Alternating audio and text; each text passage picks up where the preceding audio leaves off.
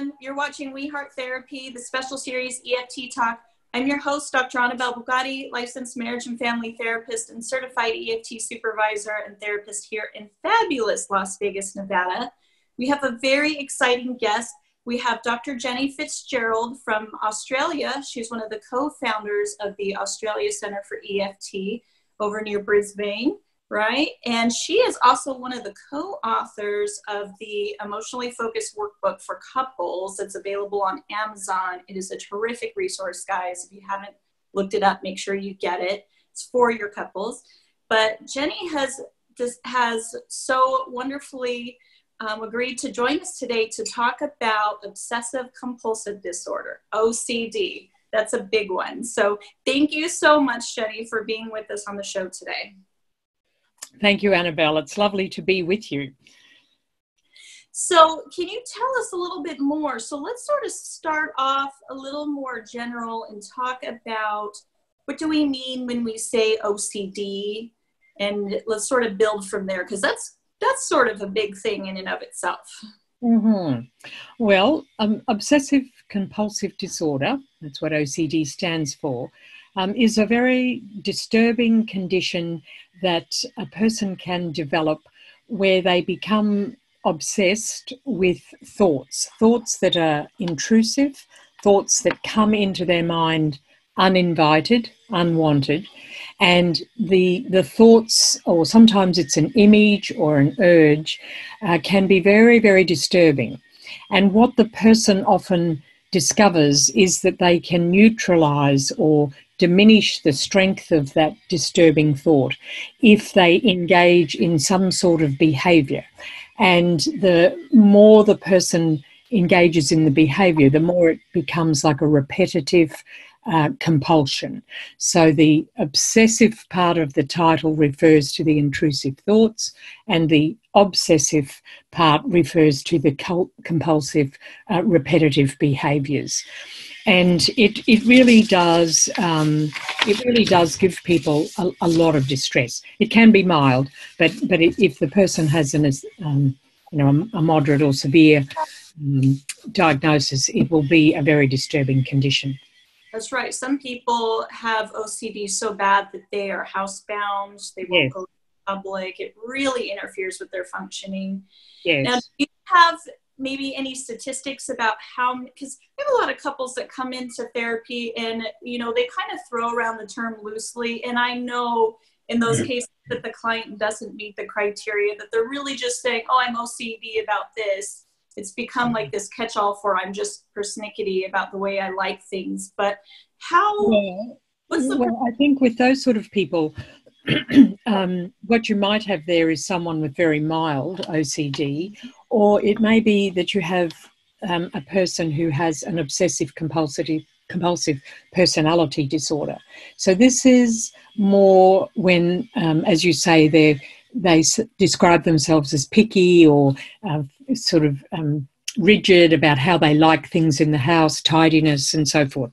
So the personality issue is more around these sort of folk are very keen on lists and rules and doing things an exact way, and that often is at the expense of being flexible and open and actually efficient.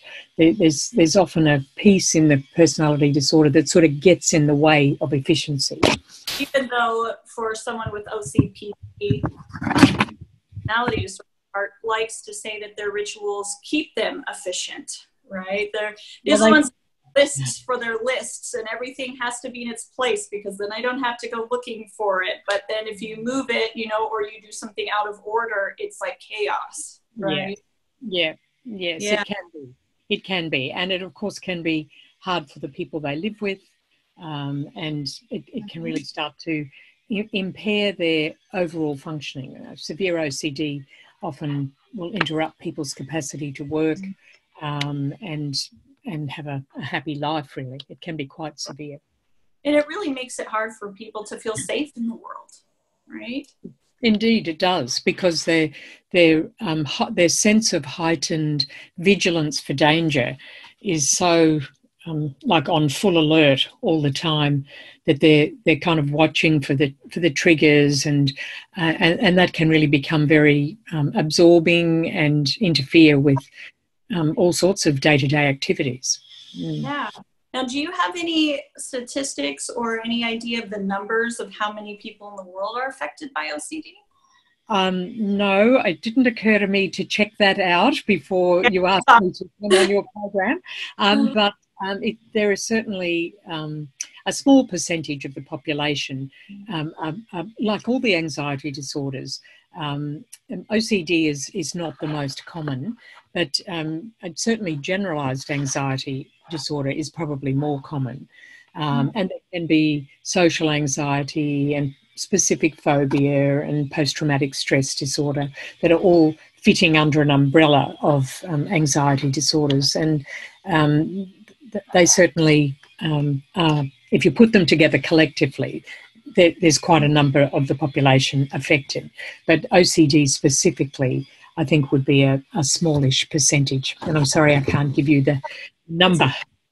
I'm sorry I didn't ask ahead of time. It just sort of occurred to me as we were talking about it. But so I like how you mentioned OCD, of course, falls under the umbrella in the DSM, obviously, for anxiety disorders. And can you talk about the anxiety aspect of OCD?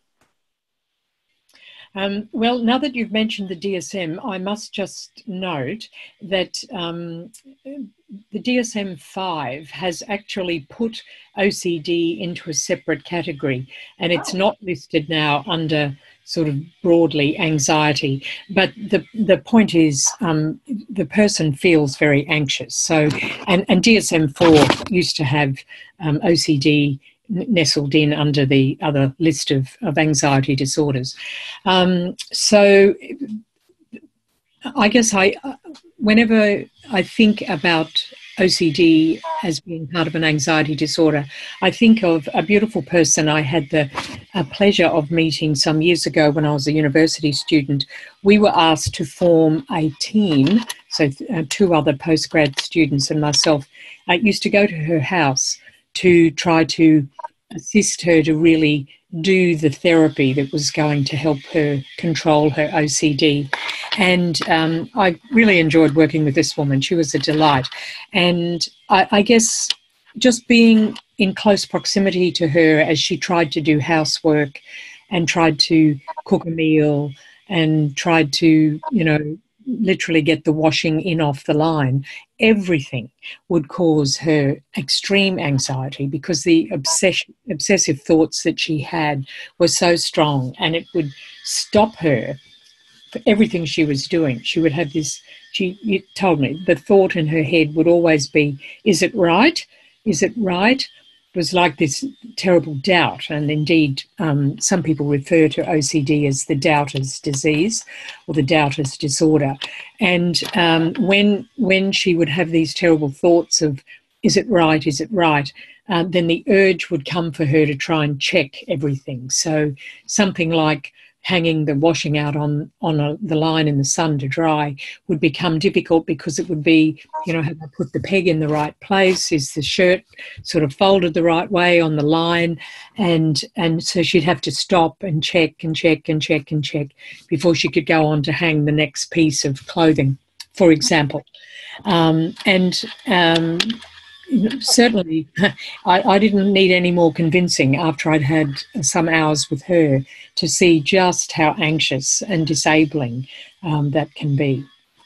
Now, so when these obsessive thoughts happen, this obsession with these certain things, are they rooted in any kind of trauma in early life? Or are there adverse childhood experiences that go along with this? Well, I think it's not easy to get just one particular risk factor for any of the anxiety disorders. My understanding is that there's some degree of a genetic component that can be there. There's also the problem of the person having had abuse or neglect in their developmental years, anything that has really taught the person the world can be a dangerous place is quite likely to increase their likelihood of developing an anxiety disorder. However, I'd have to say in that particular woman's case, she had very lovely parents and had a very nice, uncomplicated life, and it was a great mystery to her, and I think to her psychiatrist who managed her, really where it had come from. So it's not always easy to just say, oh, there's a definite link right there. Now you talk a lot about anxiety, and I know sort of in EFT, one of the ways we kind of conceptualize anxiety is just another word for fear. Is there a difference between anxiety and fear when it comes to someone with OCD? Yes, I think there is a definite difference between fear and anxiety. As I understand it, all our primary emotions are given to us by nature to help us to survive, and fear is an extremely important emotion that I think has helped us to survive across the eons of time, in that fear is the emotion we get very, very quickly. It's very fast in response to threat, in response to danger. And fear, we all know what it's like to feel afraid, that raised heart rate and a tense feeling, maybe trembly hands, and we feel very preoccupied looking at whatever it is that we've seen or heard that's caused us the disturbance. And that pump up with the increased heart rate and so forth is all about getting ready to run and get out of harm's way, or in some situations to pump up with extra strength to sort of fight back and push the danger out of the way. So that's fear, and it is definitely very useful. We would call it an adaptive primary emotion. It serves a very definite function. However, my understanding is that anxiety is the term that, for example, Rachman, I like his definition of anxiety. I'll just read it. He says, anxiety is a feeling of uneasy suspense, a tense anticipation of a threatening but obscure event. And I think that reminds us that for the anxious person, the source is actually elusive. It's not a clear link between a trigger and then I feel afraid, a trigger and then I'm anxious. That is much more hard to understand and the person is often puzzled by their symptoms. And that young woman who I mentioned just earlier, she said to me when I was getting to know her, you know, I don't know why I have this, because I have a lovely life and my husband's a beautiful man and is very good to me, and I have lovely parents and I live in a beautiful area of Australia, and I don't understand why I get these stupid thoughts in my head. It was for her puzzling. It wasn't easy to explain. Yeah. So we would think in EFT of anxiety then being more maladaptive, as in not really helping us to be well and happy and have a good life. And in that sense, we class it as a secondary emotion rather than a primary emotion that has a lot of use. Right. So I hang out there with anxiety. I really love these explanations. And I tell my clients I'm a recovering generalized anxiety disorder person.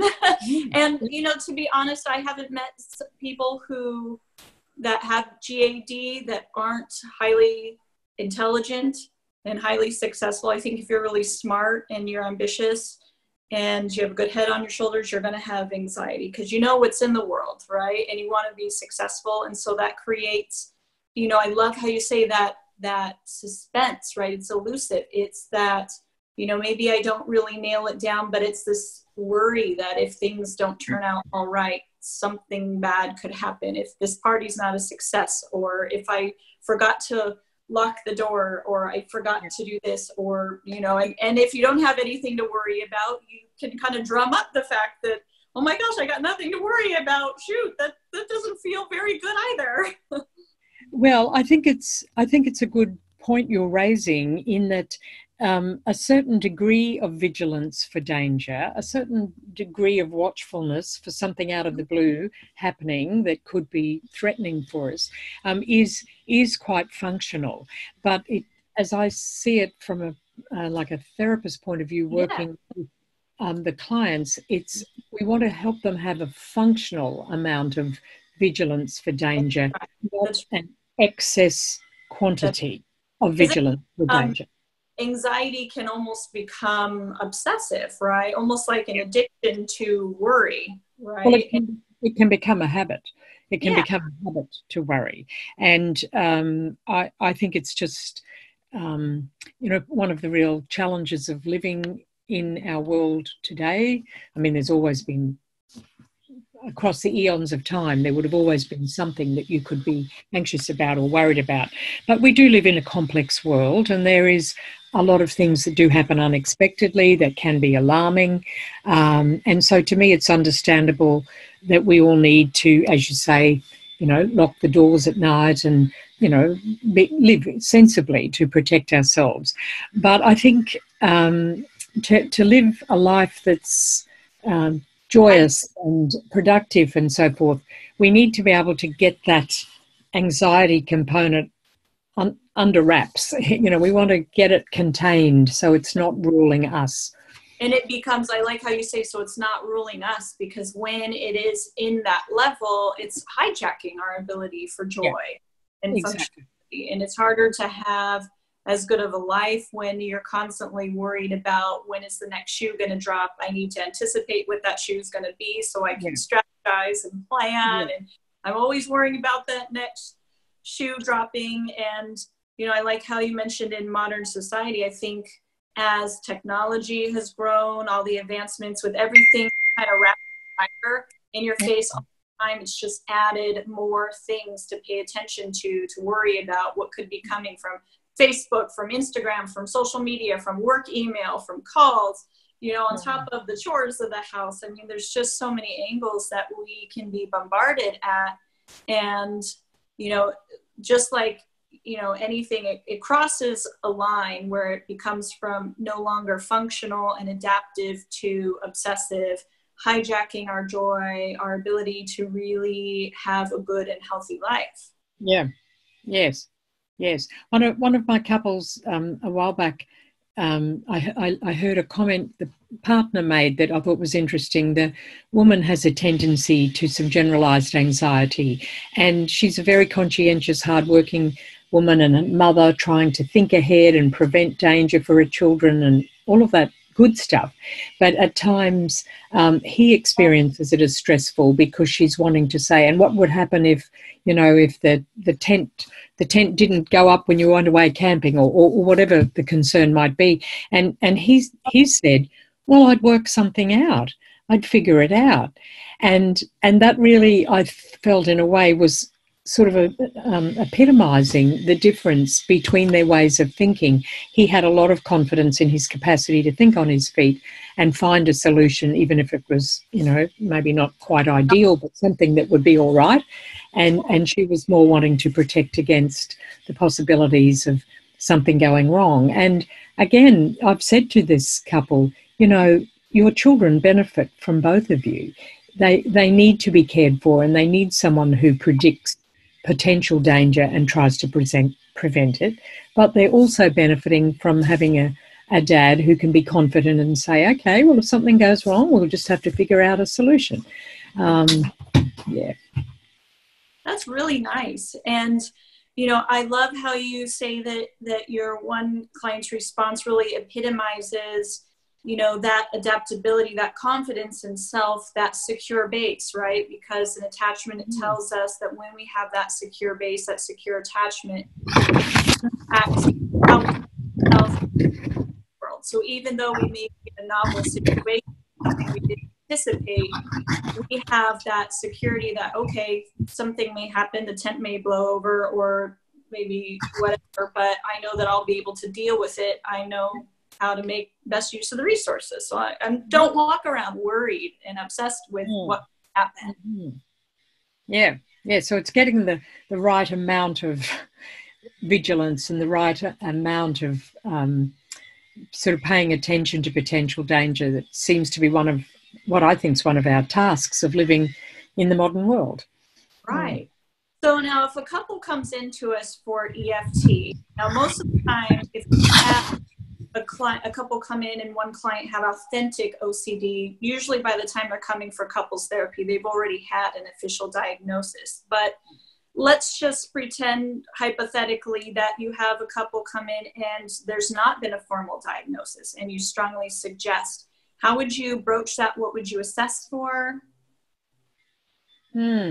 Well, I think what would happen is, I guess a number of things could happen, but one possibility I'm imagining might be that the partner might start by saying things sort of obliquely. You know, it can get a bit stressful at our place, or, you know, make some sort of reference to stress. And so I might say, so help me understand what goes on a day-to-day basis between you both in your home. And little by little, the need the partner has to maybe check or to, you know, clean something 10 times more than another person might feel was needed will come out.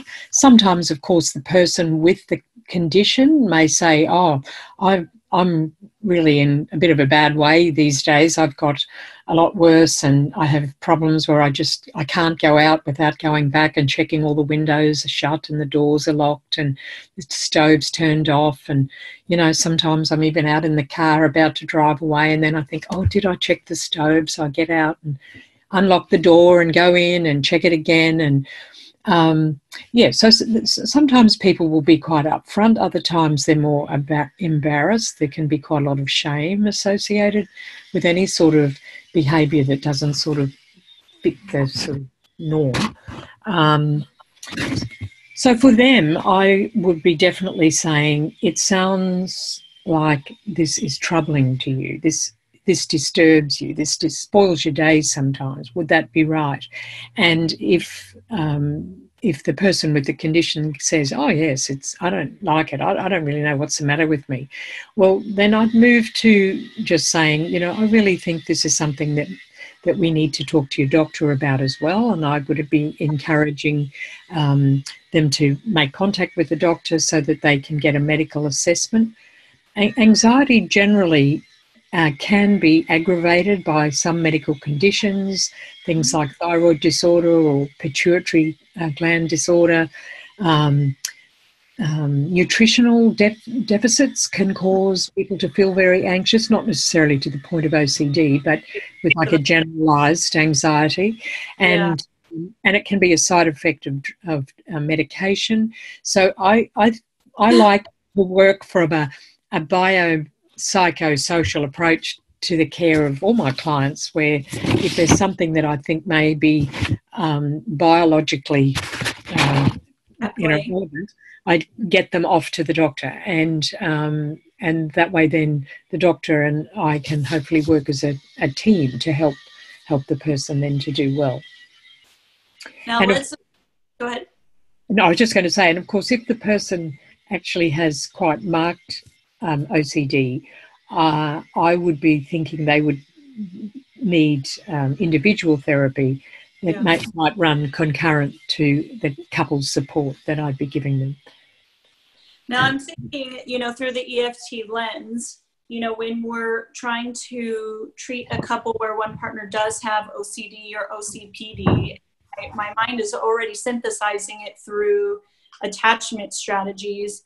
And and you tell me, Jenny, if this sounds right to you, sort of what I imagine is, you know, when these fears come up, they've learned to soothe, to feel comforted by leaning on these compulsive behaviors and not leaning to their partner and asking for help and taking a risk to trust them that, okay, my partner's here for me.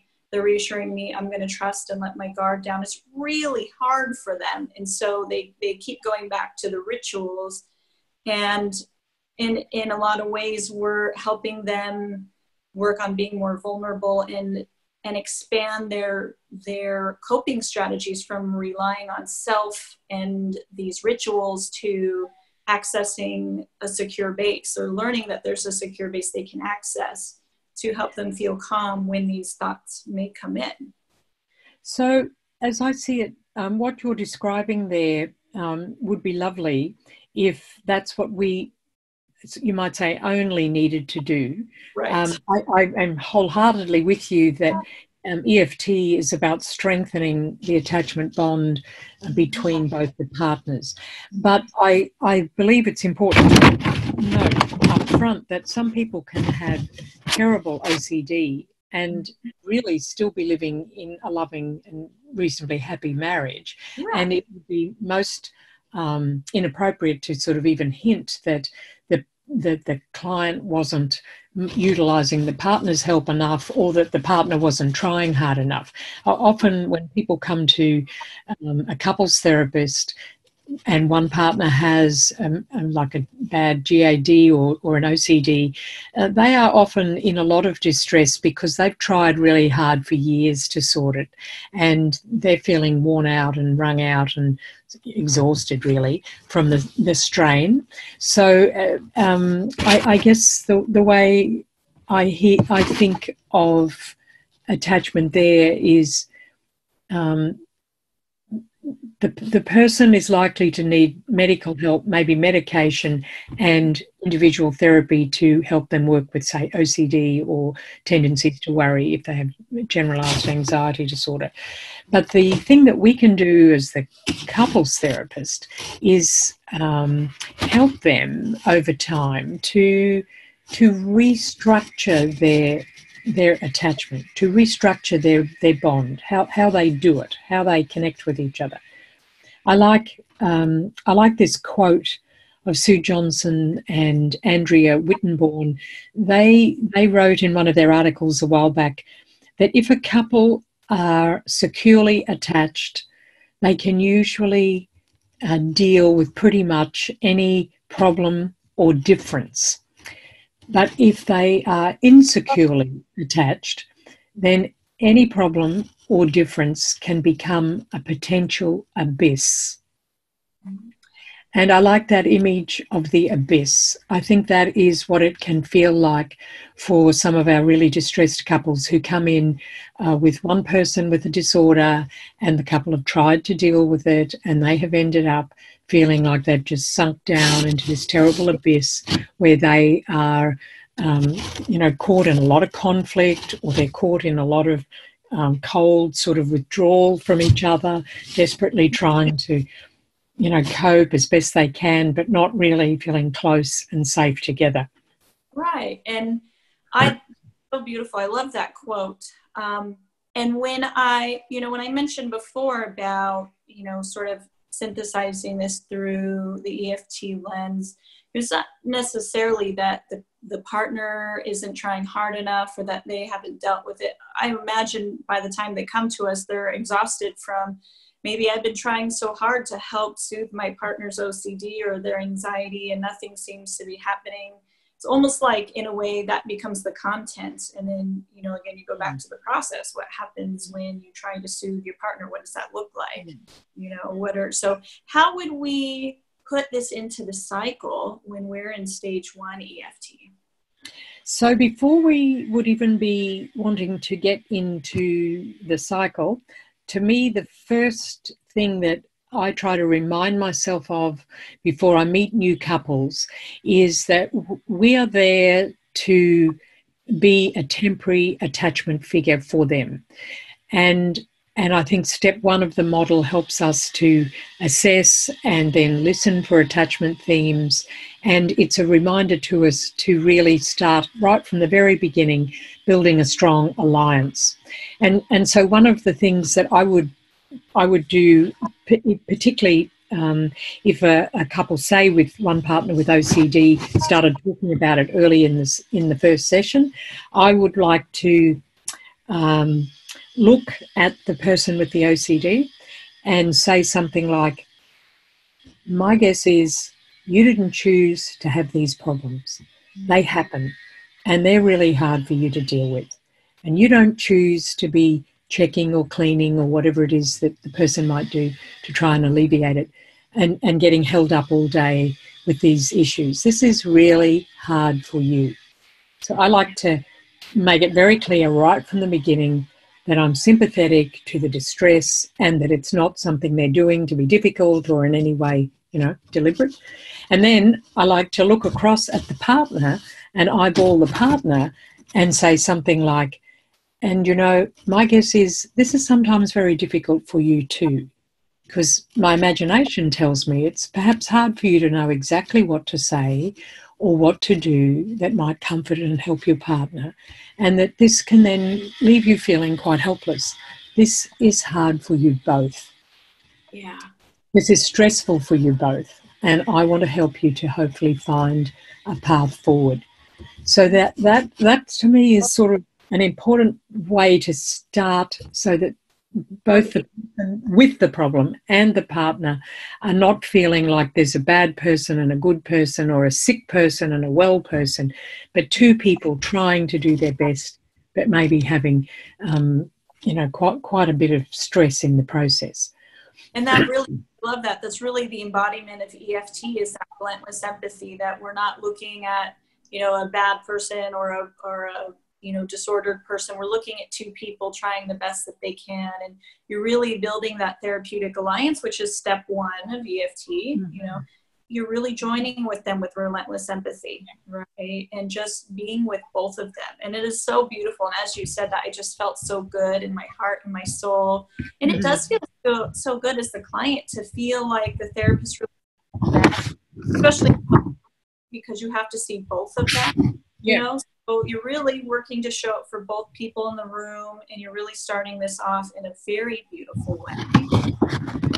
And as I see it, really, every step of the EFT model, those 9 steps that we have to work with, they all contribute to helping to restructure the couple's bond and to help them to feel more secure together.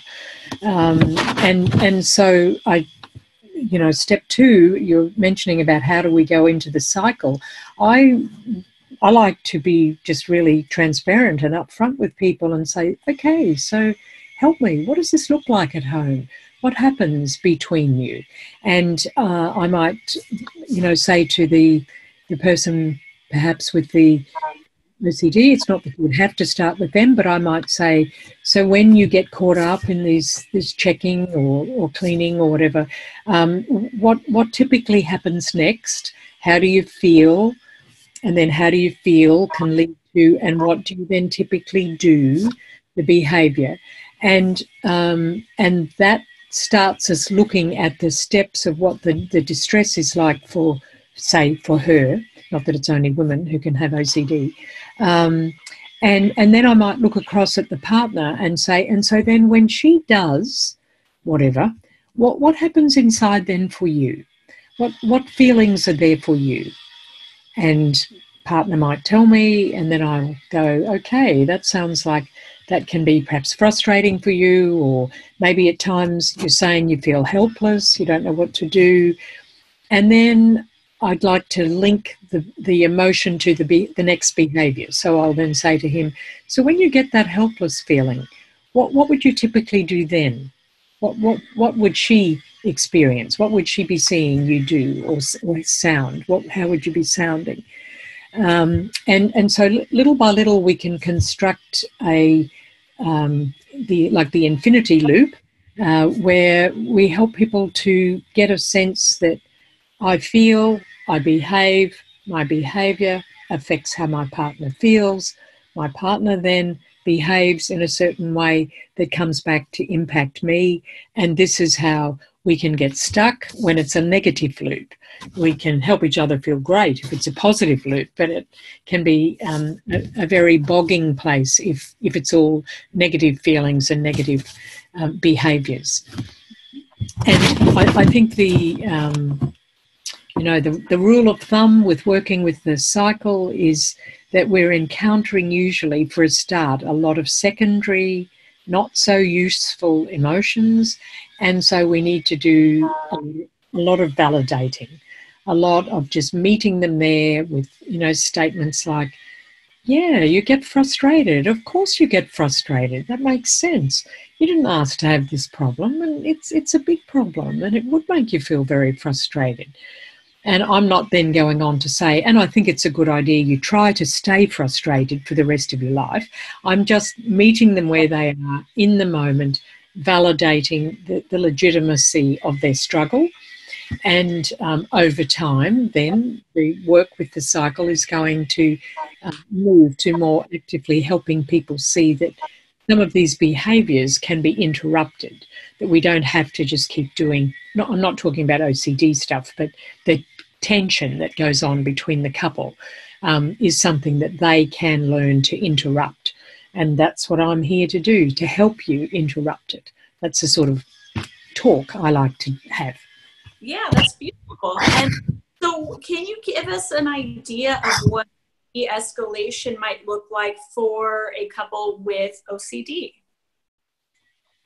Well, if the OCD has been quite severe, like the thoughts are really intrusive and the compulsive behaviours are very entrenched, I'll just reiterate what I said before. I think it's quite likely the person would be needing some medical treatment, medication and individual therapy. But as the couples therapy progresses, what I think can happen is that you get a nice intermingling of change where, let's say, perhaps some of the severity of the OCD is maybe now being a bit more responsive to treatment that they're having individually, and then the couple are starting to see that they can get caught in this terrible tension around some of the OCD behaviours, and of course around lots of other things as well. You don't have to have OCD to end up having an argument with your partner.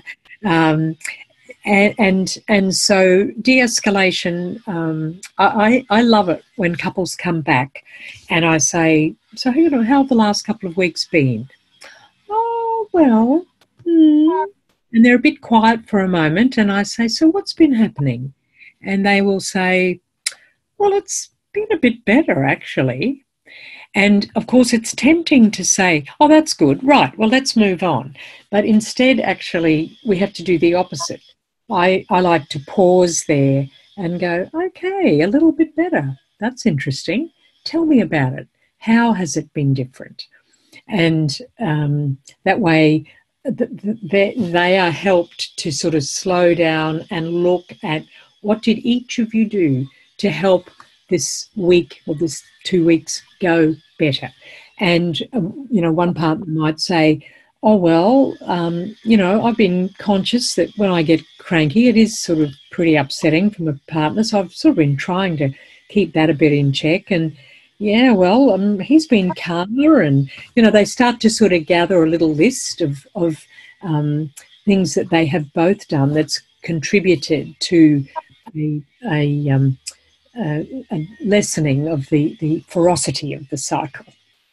I love that. And I think so much in EFT that some therapists heighten sort of the negative dance, but they don't pause in between and heighten the positive dance when they start to take positive movements. And when we can slow it down and really zoom in and heighten those positive experiences, those new moves that they're doing, the steps that they're making towards each other, that can also have a really powerful effect on, oh, this is what doing good looks like. This is what having a great relationship looks like. Absolutely. I think that's a good point you make. It's incredibly important that we take notice of all the little tiny steps of change, because people don't usually, well, you can occasionally get a couple who listen to you once talk about the cycle and they go home. I have encountered this, I think, probably twice in my whole career, where they came back and said, oh, we thought about what you were doing and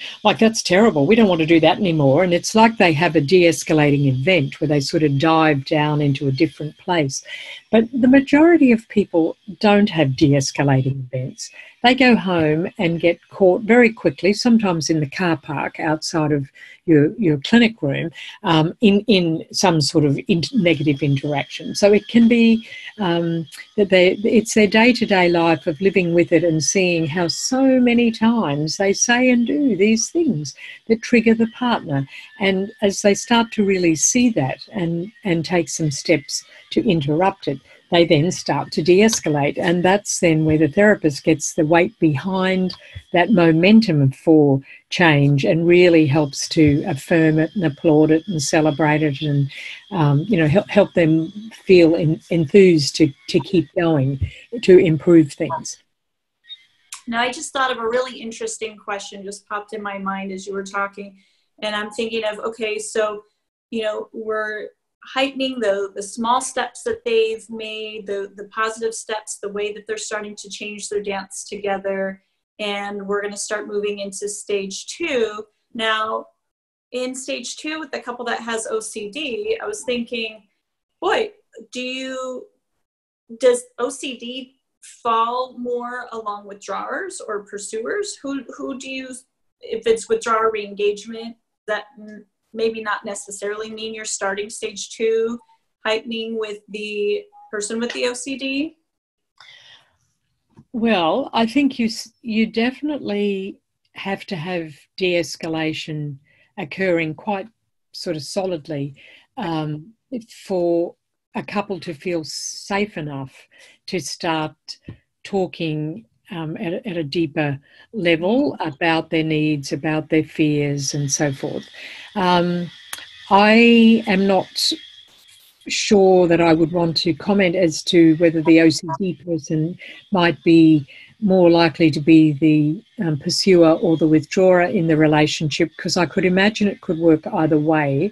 If they're very shame-ridden, they may well become much more withdrawn and sort of stepping back and saying things like, oh, I don't deserve to have you love me, and, all that sort of really more withdrawing negative behaviour. But sometimes people with anxiety generally, like a generalised anxiety disorder, for example, they can be quite irritable. That's part of the symptom of anxiety. And so it may well be that they come across to the partner as critical and demanding and picky and so forth. So either way, you would be wanting the couple to have a good sense of understanding how they have irritated each other in the past and got caught in these loops, and how they've got out of it by being able to step back and let go and not react so quickly. One of the little tips, in EFT we like to offer to couples is to find a nickname for their negative cycle. And, some people one couple I know recently called it the terrible two-step. And I remember another couple called it the ugly sinkhole. And they told me that over time, one or other of them only had to go, oh, like this with their finger, oh, let's do the ugly sinkhole. And they'd stop and have a bit of a laugh, and it helped them really see that they didn't have to just go down that sinkhole every time, that they had a capacity to stop and do something different, which is really very empowering for people, I think, to realise they don't have to stay completely caught.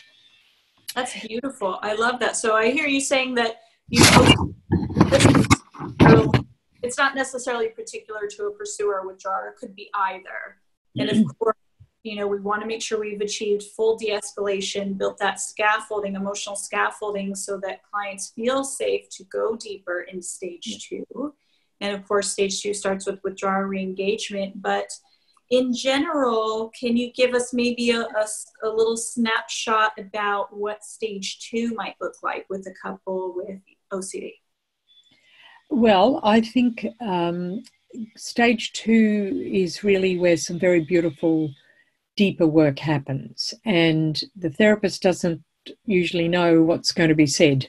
And we might have some idea of what's coming, but often it can be that either partner can go to a much deeper, more vulnerable place and start to share about things that they've perhaps never talked about before.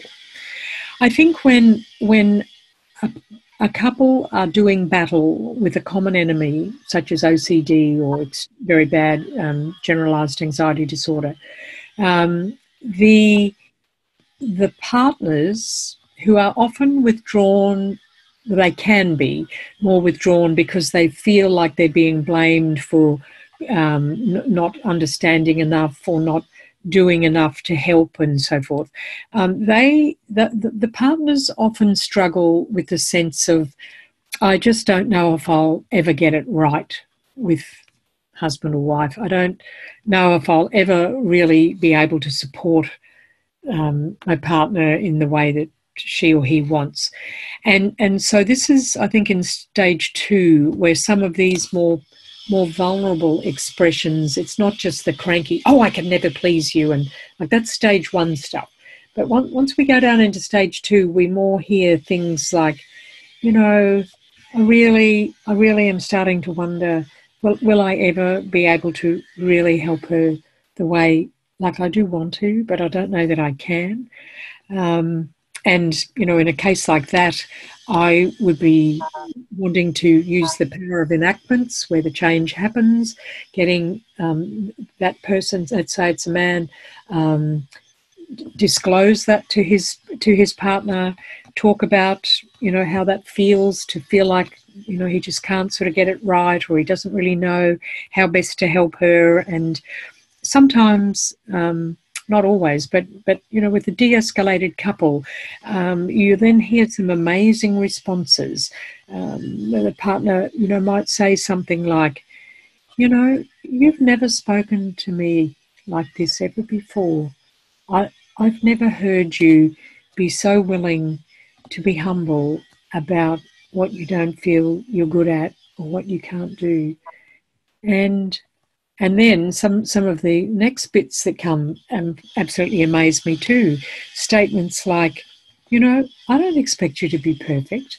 I don't expect you to have all the answers. You know, you can't just sort of take away this problem with anxiety that I'm trying to overcome. I don't expect you to be perfect. And that type of talk can be extremely relieving for the partner who's struggled and tried and wanted to be helpful but hasn't really kind of measured up.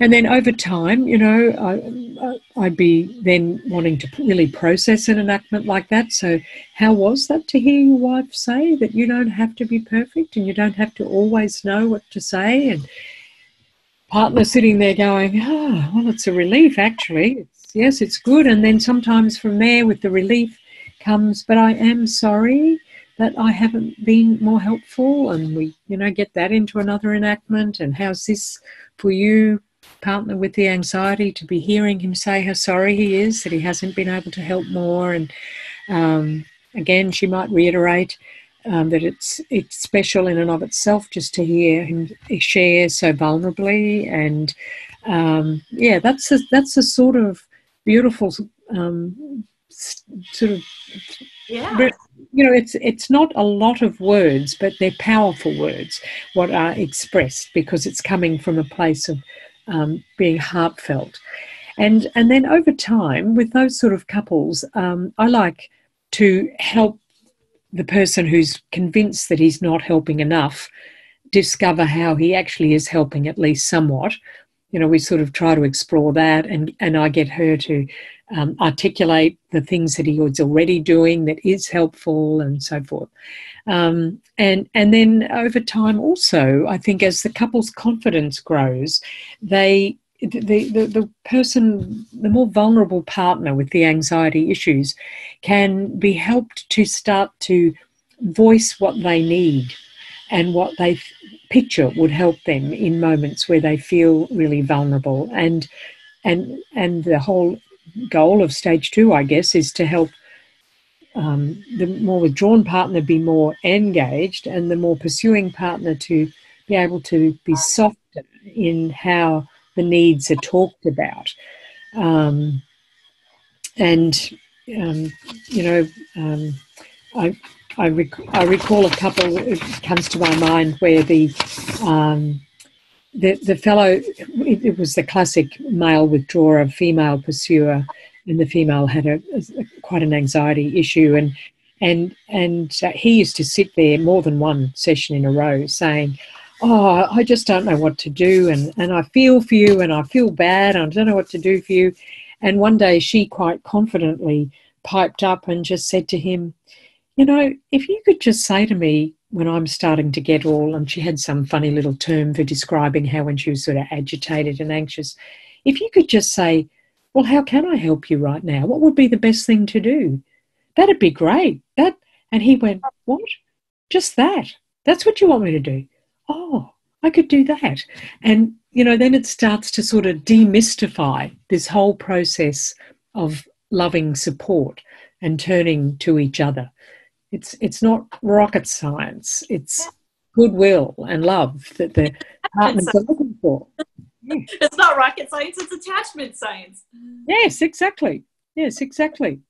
I love that. Exactly. And really describing is that the process of stage 2 with a couple with OCD really, in a lot of ways, isn't different than stage 2 with any other couple. The OCD or the anxiety may be an extra special way that they get caught up in the cycle, or that might murky the attachment needs, you know, or the vulnerability. But at the same end, you know, EFT is the same process, different couple, right? That we're leaning into those vulnerabilities. I like you use the word humble, which is really neat. And that really is like, you know, another form of vulnerability. It's a beautiful word, and it's nice to add that to the Rolodex. And, you know, you're really talking about how teaching the couple how to lean in and help each other when they get caught in these places, but in a much deeper, more profound way. Absolutely. Starting to reach and rely on each other, which is a hallmark of secure attachment. And really, I think the words that I like to keep in my mind in stage 2 is simple, soft, and slow. We do not need to make it complex and difficult. This is not a time for great, you know, profound analysis of needs in an academic sort of way. It's helping people to simply and softly and in a non-blaming way be able to slowly look at what really are the core issues for them and what are the core needs in the relationship. And when they're able to, well, the model tells us, when they're able to reach for each other and talk about needs in a non-blaming way, when they can both do that, the couple have a security that they didn't have before, and it will take them a long, long way. You just have a beautiful way of saying all this stuff. It's so eloquent. It just fits, and it just sounds so good. And I love listening to you talk about this, and the way that you describe secure attachment for stage 2 is really quite beautiful. And I'm just really blown away by how wonderful you are. And so Jennny, tell us, you're in Australia, but of course, you know, trainers, there's airplanes and stuff, trainers can fly around and teach trainings. Can you tell everyone about your trainings, your websites, maybe other material you published? Yes. So I thank you. I have published with Veronica Carlos Lilly the little book that you mentioned at the beginning, an emotionally focused workbook for couples, the two of us, and that was a very positive experience writing that with her. And we sell it, and a lot of couples have given me positive feedback that it seems to be helpful along the way. It was written as largely an adjunct to couple therapy, a sort of companion for the journey. I also have edited a book that Routledge published a couple of years ago called Foundations for Couples Therapy, Research for the Real World. So it's, as I say, an edited book. So I invited a lot of people all over the place, mainly North America, but also within Australia and Britain, to contribute chapters that I I decided was useful information for a couples therapist to know about. So as I mentioned, that book, that makes me think of a lovely chapter in that that was written by Latia and Davila, two academics in North America who have specialised in the idea of working with mental health problems and couples. So they have a lovely chapter in the book on the specific issues and difficulties that can be there when there's depression or anxiety or whatever for one of the partners. So that's just a tip for people who might like to read some more. And also, while I speak of reading, I do want to draw attention to that lovely chapter in the Emotionally Focused Casebook that came out in 2011. Wayne Denton, a psychiatrist who has done research with Sue Johnson, Wayne Denton and Adam Coffey wrote an excellent chapter in that about how to modify EFT when one partner is depressed.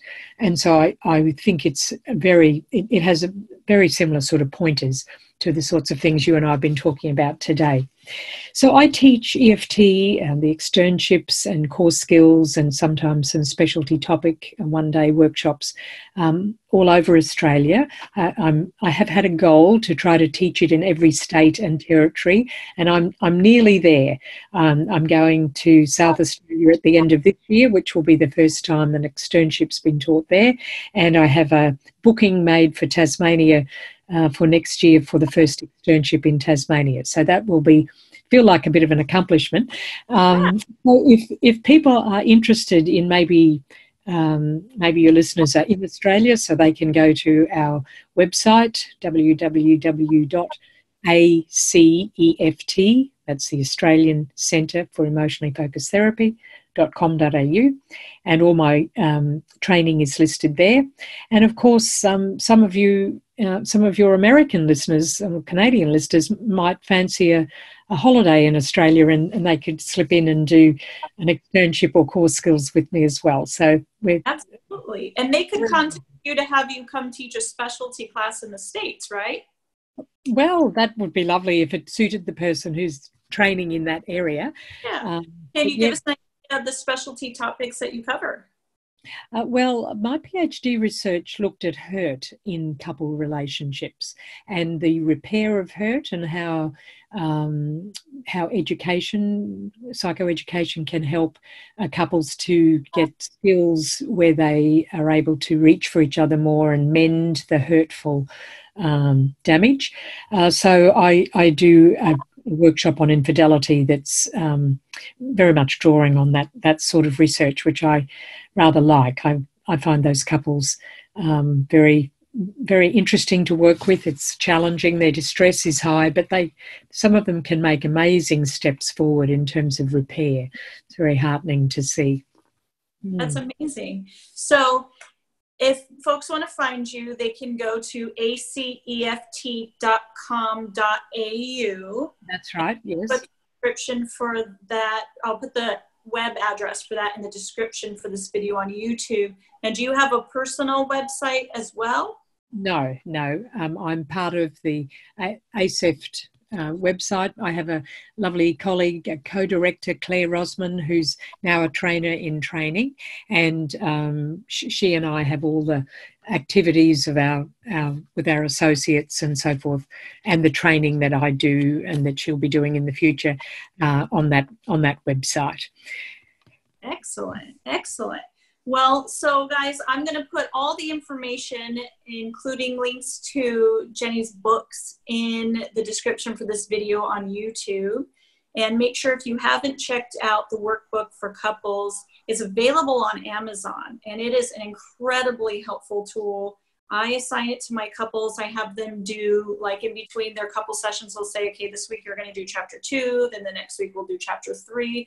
You'd be amazed how it helps them do the work outside of session, helps them understand their cycle. And sometimes they can't even get through the homework because it brings up such good stuff. And it's like, okay, let's talk about that. What happened for you guys? So it's really phenomenal, and it's just a terrific aid. So make sure that you guys check it out. It's on Amazon. Really easy read, very digestible, and it's great. So Thank you again, Jennny, for being with us and just for your tremendous wisdom. Thank you so much. It's been a pleasure, Anabelle, a real pleasure. And I hope our listeners will get some benefit from that, because it can be a challenging topic, but one where EFT brings a lot of riches in terms of the healing that it can bring about. Yeah, and this was a topic that was specially requested, so I know that everyone's hungry for this, so I'm excited to release this video. And guys, just make sure that you hit subscribe, because more episodes are on the way. Wonderful.